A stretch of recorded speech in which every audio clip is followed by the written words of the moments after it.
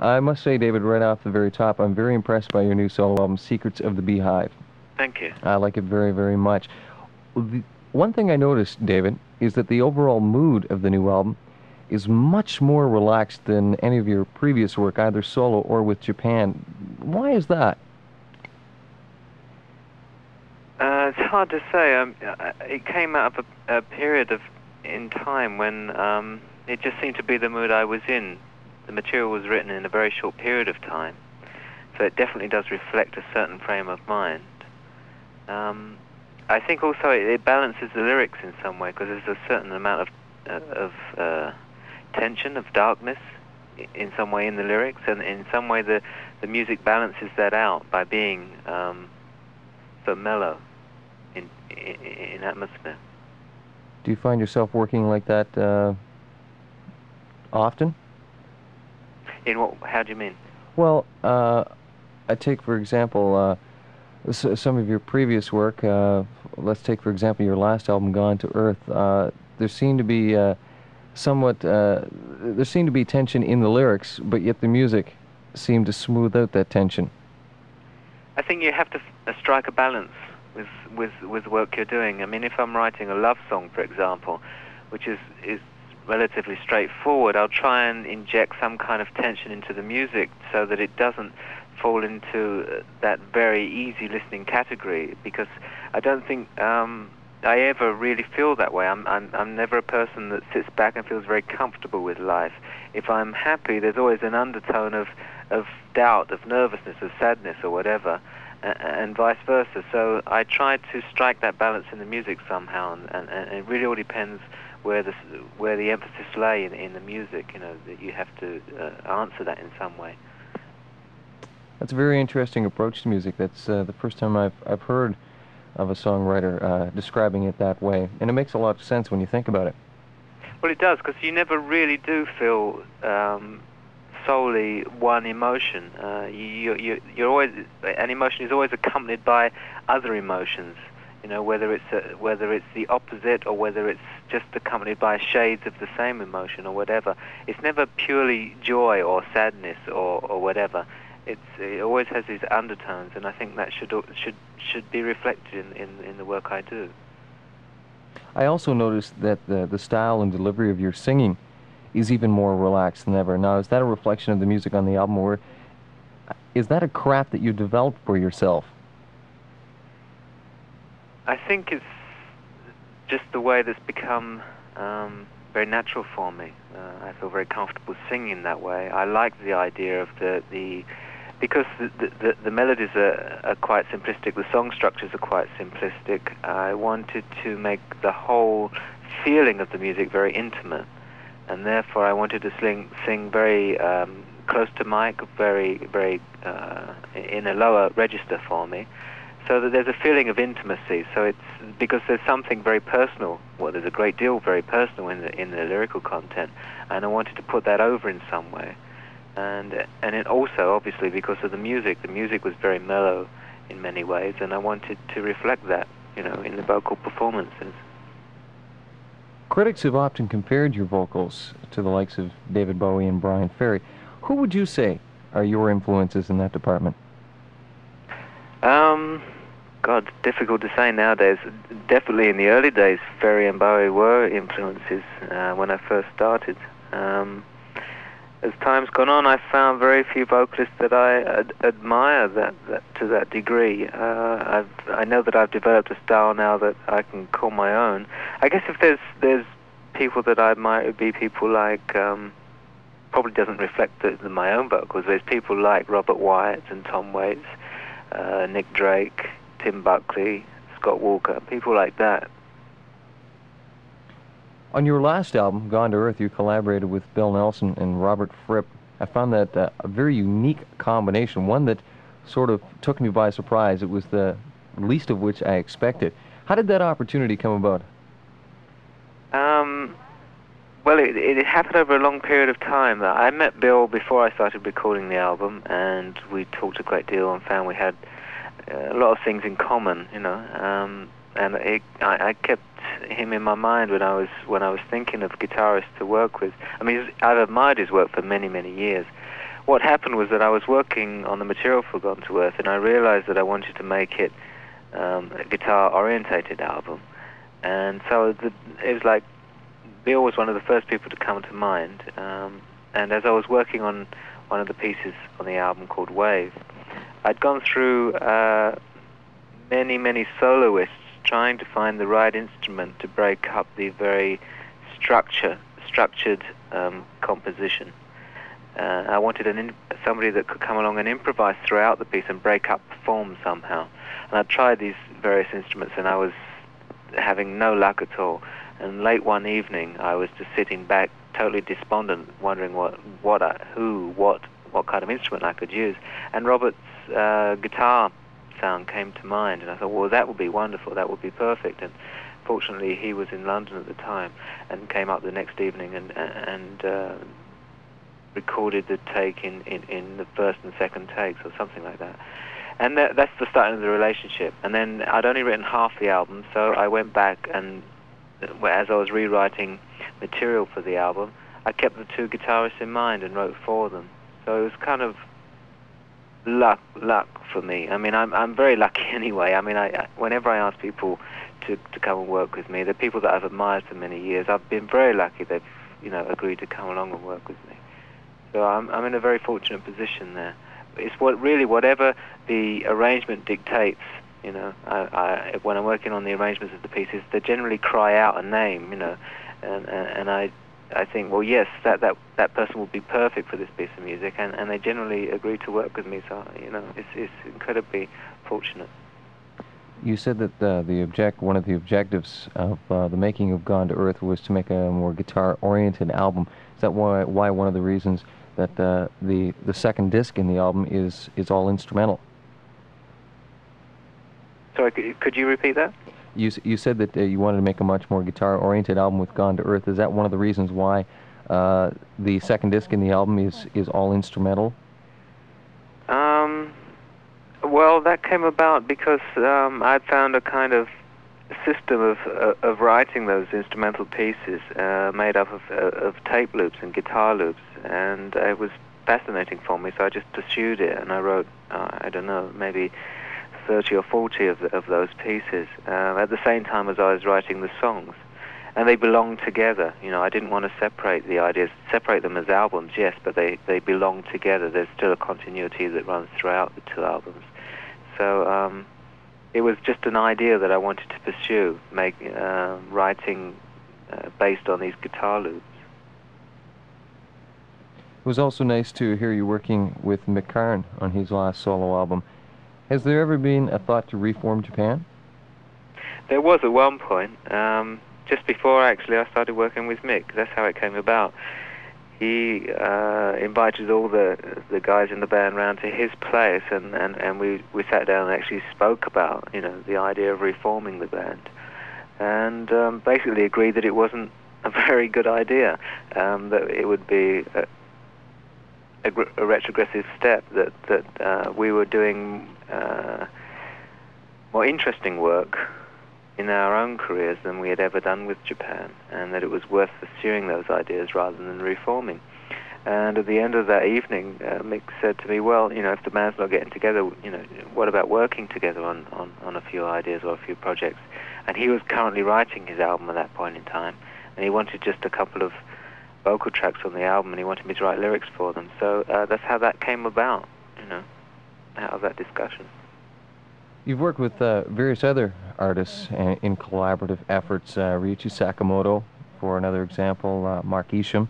Do you enjoy collaborating with other musicians? Yes, very much, very much. Otherwise, sometimes the recording can just become a very technical exercise. If you have very strong ideas about what you want when you go into the studio, there's no room for improvising, for ideas to come into play while recording. So what I try to do is leave the arrangements of the pieces very open in the studio and let the collaboration start there, so that people come into the studio and have a greater input than they would otherwise. It's very, very important for me. It's a fascinating exercise to do that in the studio. Otherwise, as I say, the whole thing would become very, very technical. in approach. It would just be a matter of reproducing original ideas I had previously. Is that one of the exercises that you followed when writing music and when working with the members of Japan? The music of Japan sounded so progressive for its for that particular era. It sounded like there seemed to be such an open atmosphere in the studio that ideas just seemed to bounce off of each other. Well, that's true, yeah. I mean, Japan was definitely a group, you know. I wrote the majority of the material, but when it came to the arrangements, it was all of us working together, you know, to get the best out of the music.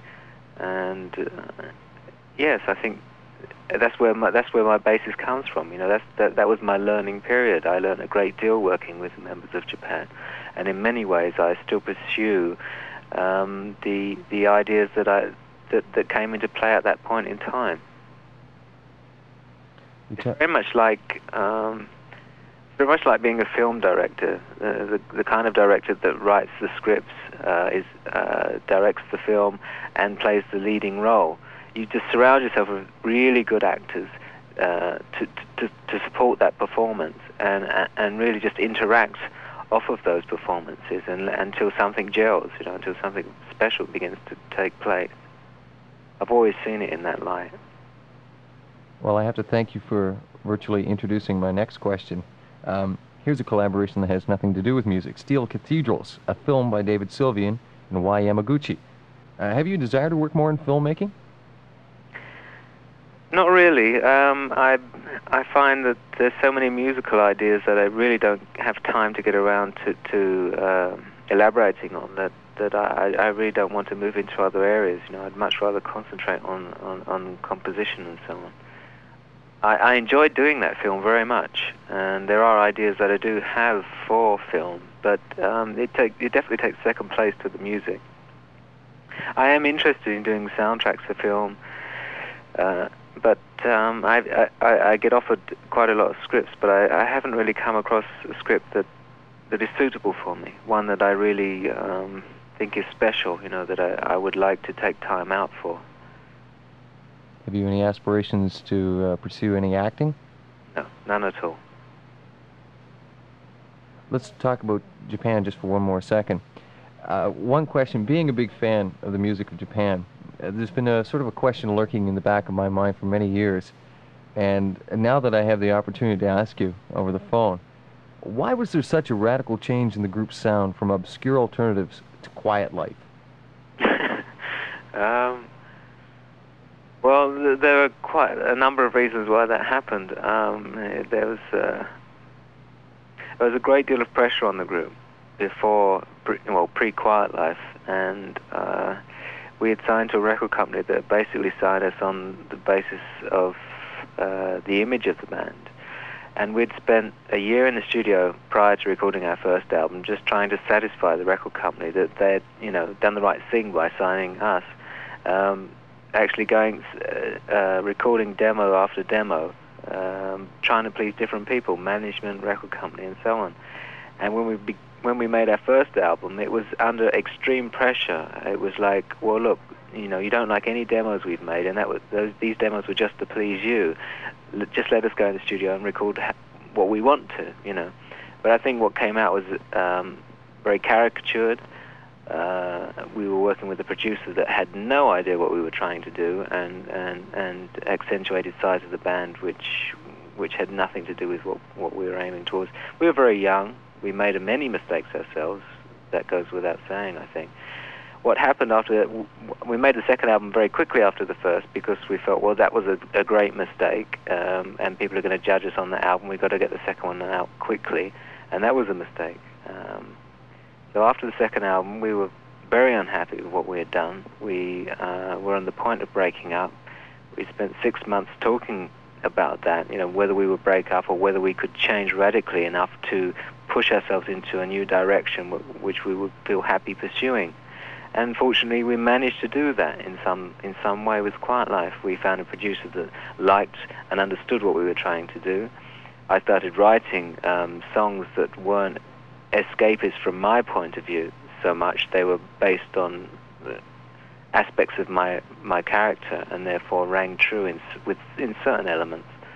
And that's when things began to take shape. I mean, it was a massive step. I mean, and still now, if you ask any of the members of Japan, they'll all say that Quiet Life was the first Japan album, because it was the first one that we ever had the kind of understanding in ourselves of the kind of direction we wanted to go in, and was surrounded by people that cared and understood what we were trying to do. So it is a radical change. You had much more freedom then, too. We did, yes. Oil on Canvas is an excellent testament to Japan's live sound. Was it the strain of live work that led to the breakup of the group? No, we never did that much live work. In fact, it may be the opposite that led to the breakup. I never used to like to tour, and it was only like my way of compromising with the other members of the band that loved to tour that we ever actually got out on the road, and the tours were kept down to the minimum. There was many reasons again for the breakup, but basically it was that it had reached a point where it just could go on no longer. We found that we couldn't. There was no way we would get back in the studio with one another, because it would be too difficult to continue. We all had different, well, mainly between me and Mick, we had very different ideas about the way we should be heading musically. And Mick also had decided at that point that he wanted to make a solo album. And there was a kind of unspoken rule within the members of Japan that no solo album should be made while the group existed, so to accentuate the kind of tension within the band and hopefully produce greater material. And I asked Nick at that point, well, what do you want? Do you want the solo album? Do you want Japan? You have to make a decision. And he couldn't make a decision. He wanted both. And so I kind of made the decision for him. I knew that there was no point in stopping him making that album that he wanted to make. And in a way, it was the right time. Japan had reached a peak, and it was, in a way, in keeping with Japan's history, to break it up at that point. It was aesthetically pleasing to break up a group when it was at its peak, and therefore it just had to happen. Well, thank you for answering those questions about Japan. I didn't know whether you would feel comfortable with talking about Japan or not. Oh, it's fine by me. I'm proud of some of the things Japan did, and I see no harm in going back over it. If you were to select what's your favorite Japan album, okay, now that we've come to the conclusion that Japan Quiet Life is considered the first Japan album by the members of Japan Quiet Life, Gentlemen Take Polaroids, or Tin Drum, which would you say is the most satisfying recording that the group made? I think Tin Drum, but Quiet Life was the happiest album. I mean, we definitely enjoyed making that album. But Tin Drum is the most musically successful. It moved into some new areas with electronic music that hadn't been really covered before in pop music. So I think in that respect it will be the longest standing album. As a matter of fact, just 2 nights ago, I was laying on the couch at home and listening to Tin Drum on the headphones, and I thought to myself, gee, the percussion in that particular album seemed to play a big part in the whole direction of that album. Mm-hmm. Steve Jansen was the percussionist for the group at that particular time. When you wrote the music for Tin Drum, were you, how should I put it? Well, when I listened to the album, again, I came to the conclusion it had a much more oriental feel to it. Was that the objective when writing that music? Not really, no. The idea was, basically the idea behind the album was the arrangements of the pieces. I had the idea that we should strip everything down to kind of bare minimum, and then break up the melody lines of all the keyboards, for example, and record them with different sounds, so that it would become very fragmented in a way, but it would be very interesting from a production point of view to put these pieces together. And that started with Talking Drum, which remains one of my favorite pieces that Japan ever recorded. That really emphasized, that was the first track we recorded, and that was the kind of guideline for the rest of the album. It was every alternate phrase should be played with a different sound. And that was the point of reference. The Oriental side came into it because Steve Jansen and I were listening to a lot of Chinese music at that point in time, Chinese traditional music, and that kind of just crept into the overall concept of the album. But it wasn't really planned that much in advance, and sometimes I feel that too much stress is placed on that side of the album. You know, I don't really think there are that many references to Oriental traditional music as much as maybe people think. Mm-hmm.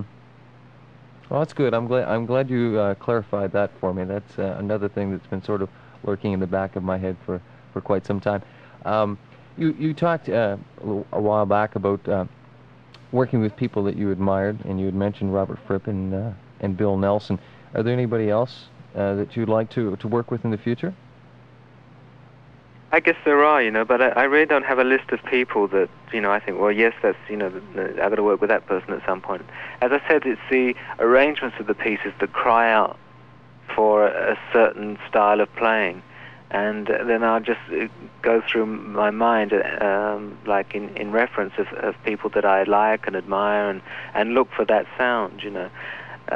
So, yes, in the end I end up working with people that I'm familiar with, whose music I admire, just because that's the only music I know.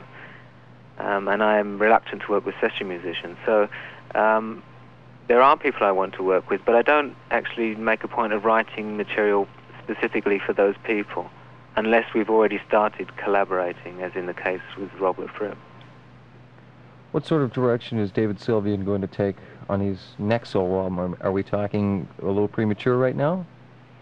I think so, because whatever I say, there's no guarantee that, you know, that's the way the album's going to sound, because I think it's going to be some time before I actually get around to recording the next album. I'll be touring next year, more than likely, and I think that would be taking up a great deal of my time, and therefore my next album, studio album, probably wouldn't be released until possibly this time next year, maybe even later. Correct me if I'm wrong, is this the first time you're touring live as a solo artist? Yes, it is. What made you decide to hit the road, so to speak? Well, after the Japan split up, I kind of promised myself that I wouldn't even think about touring until I'd made my third solo album, because by that point I thought that I would have found a musical direction of my own, mm-hmm. and maybe by that point I thought, well, it would be a good time to take a break from recording and go on the road. I also thought that the audience wouldn't be coming along with like preconceived ideas of what to expect, or maybe expecting another kind of Japan-style performance, which is really something I never enjoyed anyway, and I didn't want people coming along and being disappointed. And also to really find out whether I would miss it or not. And I must admit I don't in many ways. But I thought it's a good time to take it on and find out just how I respond to that experience. Whether I enjoy it or not, I know that it's going to be rewarding in some way. I know I'm going to react in some way, positive or negative. It will help me to view my own material in a different light, and possibly push me on to in a different direction for the next studio work, you know. It's just like a stimulus in some way. I could go on writing material. I've got many, as I said, there's many ideas that I have yet to follow up on. But I don't really want to go straight back into the studio. I think it's time to sit back and take a look at what I'm doing. Instead of just, you know, sitting around for a few months, I decided to go out on tour instead. Do you have any other interests? Hobbies, shall we say? I guess, yes, I guess I do. I mean, I read a great deal. I love traveling. I love going to galleries. I love drawing. Yeah, there's many things that I enjoy. Things that I don't normally have that much time for, especially over the past couple of years, and that's why I wanted to actually take a break away from that recording, because I felt I haven't really lived a normal life for the past few years, and the work may suffer because of that. Well, you certainly have been quite prolific with your work in the last couple of years, and I wish you all the best of luck. in the future, David. Thank you very much. And I would like to thank you very much for taking the time to do this interview. I know you just arrived into Toronto virtually a few hours ago, and I'm glad you took the time after settling in to do the interview.